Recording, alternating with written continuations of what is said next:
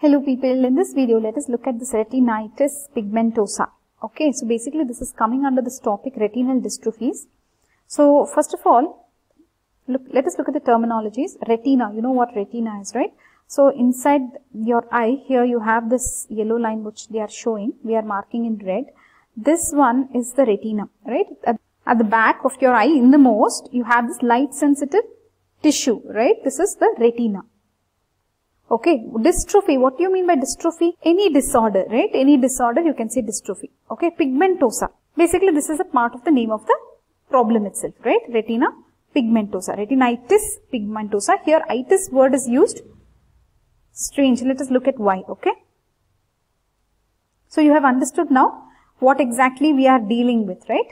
So, now let us look at retinal dystrophies. There are many types of retinal dystrophies. In that, we will be looking only at this retinitis pigmentosa. We are concerned only with this. This is a generalized photoreceptor dystrophy.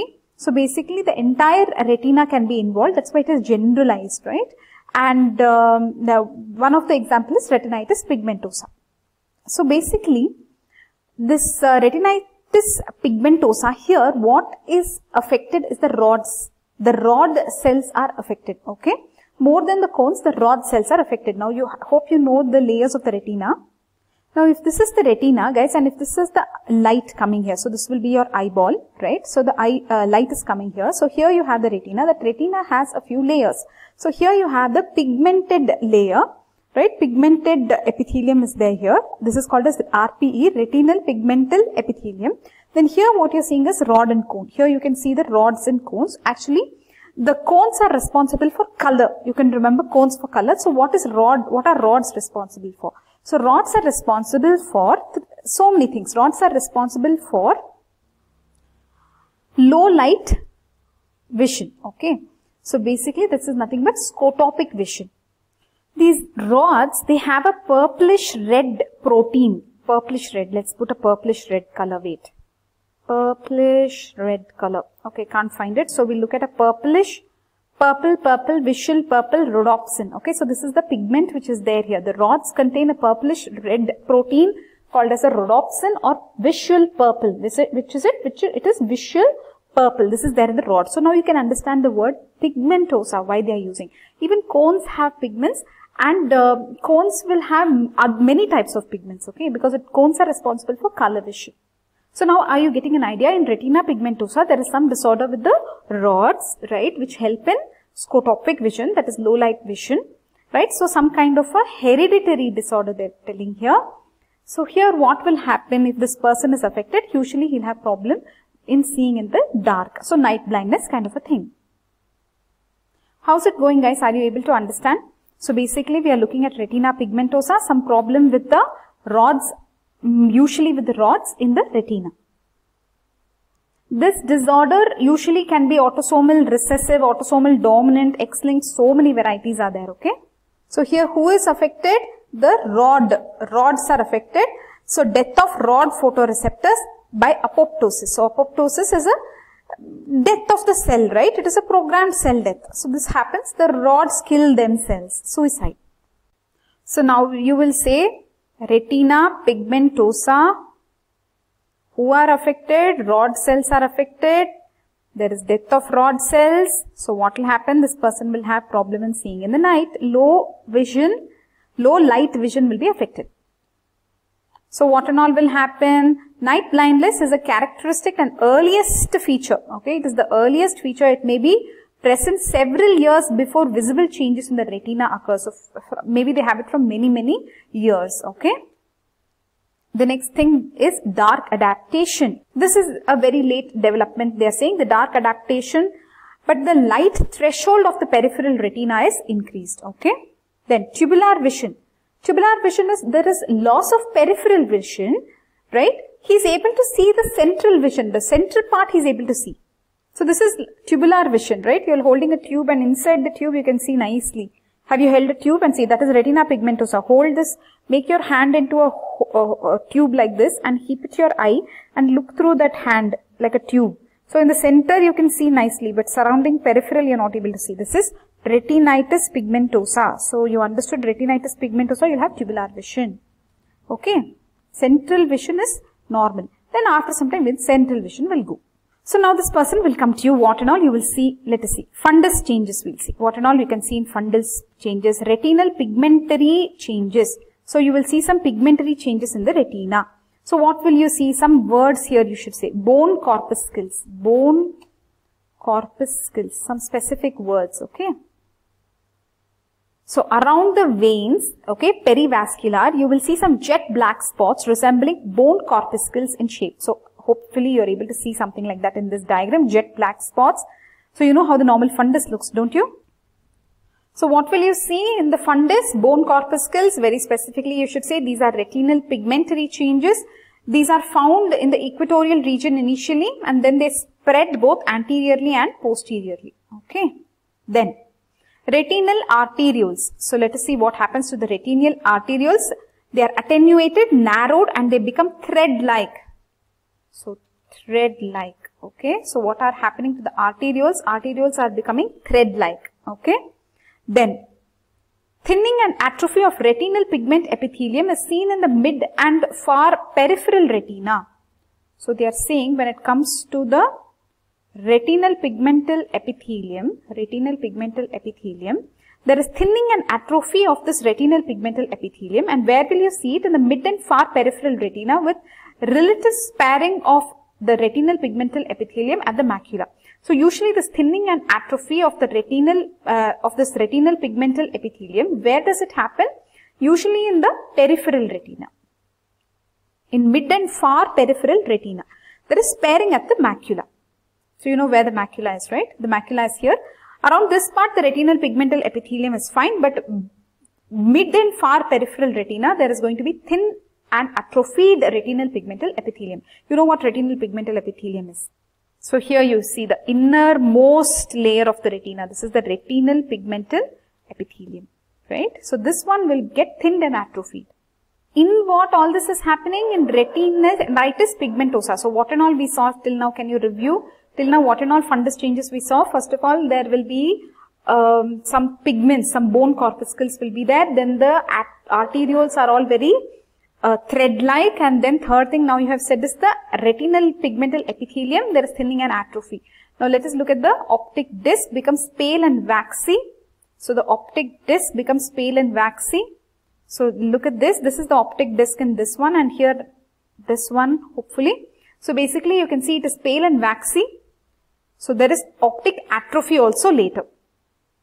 And then there will be some associated changes also. Like there can be some colloid bodies, choroidal sclerosis, cystoid macular edema, atrophic or cellophane maculopathy. So at least some things you remember. Cystoid macular edema can happen, colloid bodies can be there, choroidal sclerosis can be there, and some maculopathies can be there. Atrophic or cellophane maculopathy. Okay. So this covers the retinitis pigmentosa's clinical features. In that the fundus examination we have finished. So in fundus examination, let's review fundus examination. What and all will be there? First of all, you will see that there is bone corpuscle, that is pigmentary changes, bone corpuscles. The arterioles are thread-like. There is retinal pigmental epithelium will have thinning and atrophy. The optic disc has become pale and waxy and a lot of other changes can be there which are associated. Okay. Now let's move on. So let us look at the visual field changes in retinitis pigmentosa. Okay. So here you should know this thing here, ring-shaped scotoma. So ring-shaped scotoma will be an important word. Ring-shaped scotoma, basically you will see where in retinitis pigmentosa. So it corresponds to the degenerated equatorial zone of retina. So basically you know how you mark this, right? In physiology you have studied. So you're checking the visual field, how you will do perimetry. You remember these charts that you have done in physiology? This is the same perimetry chart. Now you're doing the visual field. There you're seeing ring-shaped scotoma where in retinitis pigmentosa. So basically central vision is there. That means tubular vision is there for the person. Finally he will lose that also. Right? Ring-shaped scotoma, tubular vision. Where will you see ring-shaped scotoma, tubular vision in retinitis pigmentosa? So patient has come in with these kind of symptoms, right? Night blindness, dark adaptation, tubular vision, etc. Then you checked the fundus, you saw some things. Then you have checked the visual field, you have seen ring-shaped scotoma.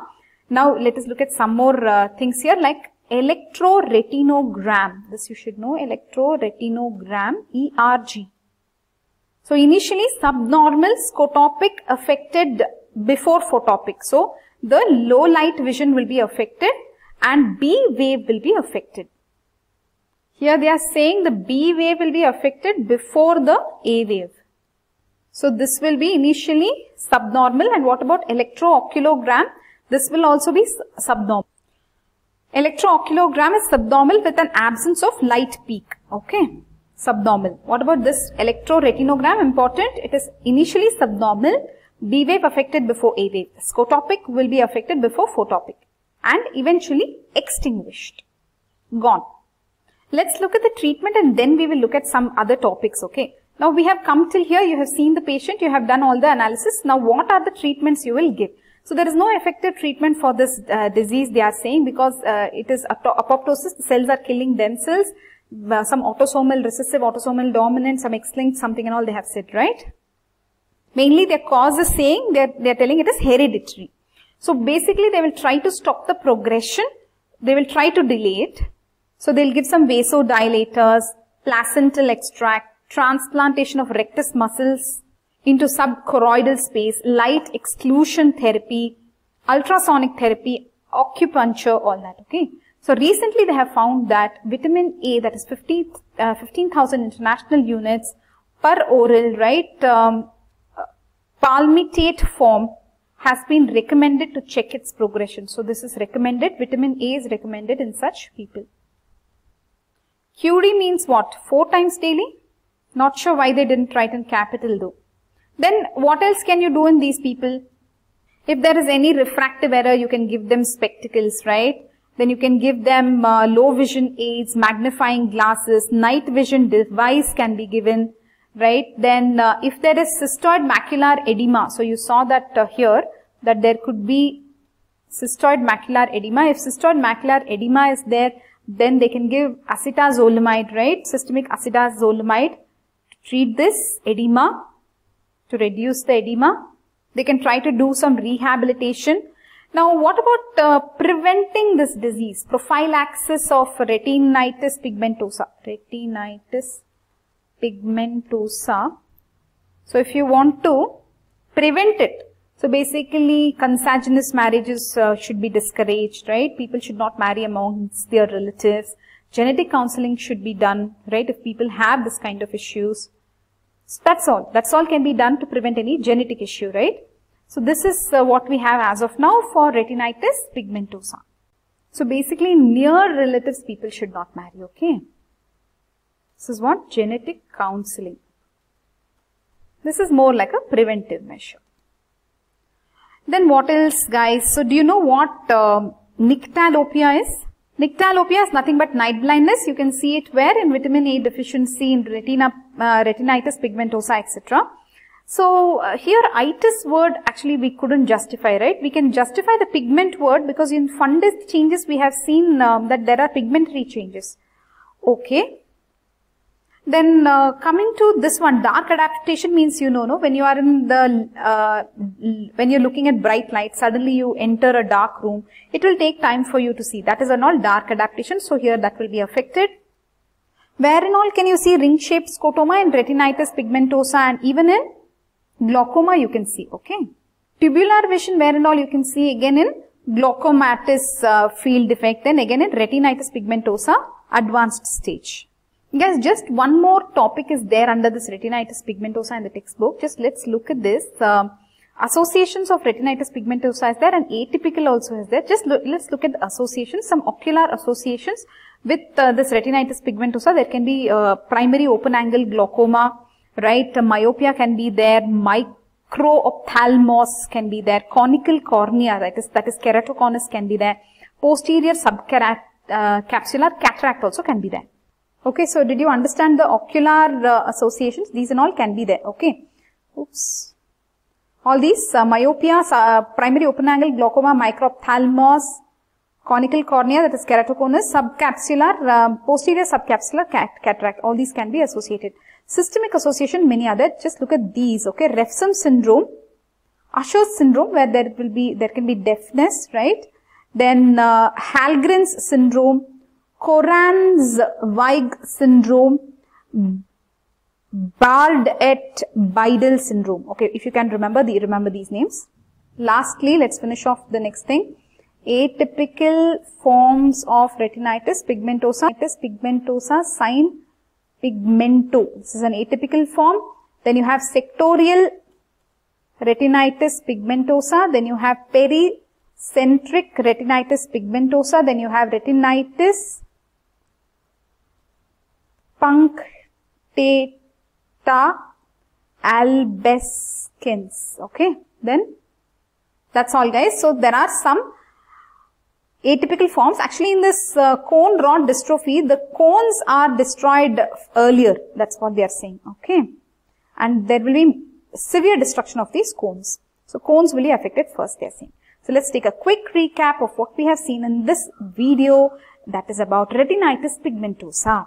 So first of all, retinitis pigmentosa, you should think some pigment on the retina. Yes, I can imagine the diagram. All pigments are there on the retina when I look at the fundus, something like this. Then what and all we saw, why the terminology, we saw that. Then we saw that it is a type of retinal dystrophy. It is a generalized condition, that means everywhere it is there in the retina. Here basically the rods are usually affected, low light vision will be affected, scotopic vision is affected. There is a apoptotic death of the rod photoreceptors. Okay. Then what will be the symptoms of the patient? Night blindness, dark adaptation will be having problem, tubular vision, then even central vision can be lost. That is Nyctalopia will be there, night blindness. Okay. Now what will you find in the patient? That is the signs. Fundus you will see, bone corpuscles, thread-like retinal arterioles, retinal pigmental epithelium will be thin and atrophied. The optic disc will be pale and waxy. Okay. Then visual field you will see what? Ring-shaped scotoma in retinitis pigmentosa. Then electrophysiological changes. You saw this ERG, that is electroretinogram. In this you saw there will be what was the word they said? It is subnormal. And the B wave is affected before the A wave. Just in treatment, you say you just stop the progression of the disease, give vitamin A, genetic counseling further, etc. So there's no specific treatment. Otherwise, refractive errors you will control. If there's glaucoma, you will give acetazolamide, right? Or some relief measures you will give, right? Some night vision spectacles, right? So they are saying low vision aids. Then what else? Correct any refractive error. For the cystoid macular edema, you can give acetazolamide. Okay. What is acetazolamide, guys? It is a carbonic anhydrase inhibitor, weak diuretic it is. Okay. Then moving on. So tubular vision you can see in retinitis pigmentosa, ring scotoma also you can see in retinitis pigmentosa. Associations you have seen. That's all, guys. Atypical forms also we have seen. Just the names. Okay. That's all in retinitis pigmentosa. Hope you like this video. Bye bye. Guys, just let us look at the latest developments in retinitis pigmentosa. Okay, from the latest edition of the textbook, let us look at some changes that have happened. So basically, in the latest edition of textbook, what they are saying, okay, maybe this was there in the older edition also, it is not just genetic, okay, it can happen sporadically, 50% cases can be sporadic, just randomly it can happen, 50% can be inherited, okay. So this is one of the things where you see autosomal and X-linked both coming together. So it is allosomal and autosomal, right? It is sex-linked. It is not sex-linked also, and it is autosomal recessive also, dominant also. Some kind of a weird thing that we have seen only in retinitis pigmentosa. Okay, then specific gene names and all, if you want to know, you'll have to look at the textbook for this. So they're saying autosomal dominant is very common. Okay, autosomal dominant is very common. Autosomal recessive is less common. Okay. And this autosomal dominant, which is more common, luckily it will be less severe, best prognosis. So that is good, right? Whatever usually is common, that will have least severity and better prognosis. Least severe and better prognosis. So the next thing they are saying is autosomal recessive. But do you see this? Though it is dominant, okay, dominant, that's why it's common, right? Because it is dominant, it is common, isn't it? Because even if one allele is there, it is enough. Okay. Then you have X-linked. X-linked, that is XLR, they're calling it as XLR. So this is the least common. Okay. So this is the most severe. That is bad. Least common, but most severe. Okay. So then what else? There are a lot of other things that you can look at from the textbook. In this, they are again putting it as simplex and multiplex. Multiplex, not multiplex like your theaters, it's multiplex. Okay, simplex, they are saying isolated cases with one family member affected or something like that. Multiplex is like at least 2 family members are affected. So basically this is very severe, right? This is bad. So by the time these people become like third decade, 30 years, 20 to 30 years, that range, third decade, they will be blind. Okay. Digenic inheritance is very rare. So just remember, in retinitis pigmentosa, you can have autosomal, X-linked, everything, dominant, recessive, all sorts of combinations are possible in one disease, interestingly. Then, what else did we see? Any new things we saw? They are saying retinitis pigmentosa, there are types. Type 1 retinitis pigmentosa and type 2 retinitis pigmentosa. Type 1 is what you already have heard, right? It is coming early, the rods are going to be destroyed, there is diminished night vision, right? So all this you already know. So where are the rods, guys? Here. See, they have marked the rods here. So basically these are the rods. So you can see how they look. They are all kind of rod shaped, right? The cones are very conical. It's easy to identify the cones. The rods are actually destroyed, right? Then what about type 2? Type 2 is nothing that cones you studied, no, in atypical, that they have put here as type 2. So here they are saying both rods and cones are affected, and this comes in adulthood and it is very progressive. So this is progressive. Here you saw in type 1 it progresses slowly only, but here it is progressive, right? It comes in adulthood, suddenly progressive, and then this person will have the loss of vision. Okay, rods and cones both will be affected. Then, what else is new?